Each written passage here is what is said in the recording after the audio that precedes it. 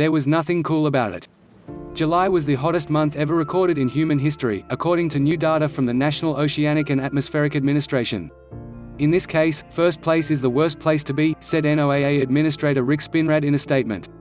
July is typically the world's warmest month of the year, but July 2021 outdid itself as the hottest July and month ever recorded. Spinrad said climate change has set the world on a disturbing and disruptive path, and that this record was the latest step in that direction. Research has shown that the warming climate is making heat waves, droughts and floods more frequent and intense. The Pacific Northwest is currently enduring its second heat wave of the summer, with temperatures expected to top 100 as wildfires continue to burn in Oregon and nearby California. According to NOAA, this was the hottest July in 142 years of record keeping.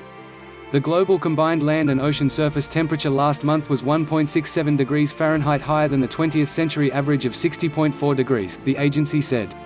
The previous record was set in 2016, and repeated in 2019 and 2020. In the Northern Hemisphere, July was 2.77 degrees hotter than average. It was Asia's hottest July on record and the second most sweltering July for Europe, according to NOAA. It ranked among the top 10 warmest Julys for North America, South America, Africa and Oceania. The news came days after 200 climate scientists released a landmark report, which found that climate change will exacerbate extreme weather in the coming years while noting that cutting greenhouse gas emissions could prevent the worst outcome.